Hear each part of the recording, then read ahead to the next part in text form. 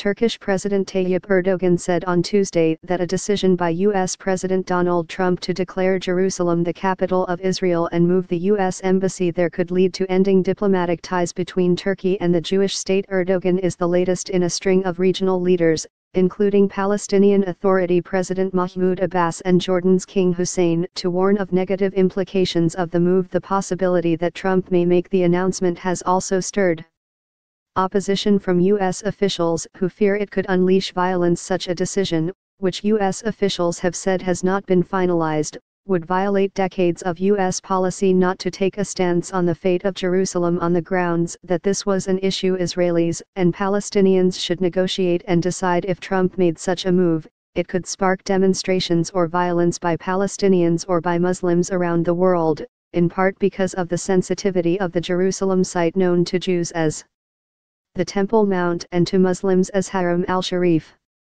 Share on Facebook, share on Twitter.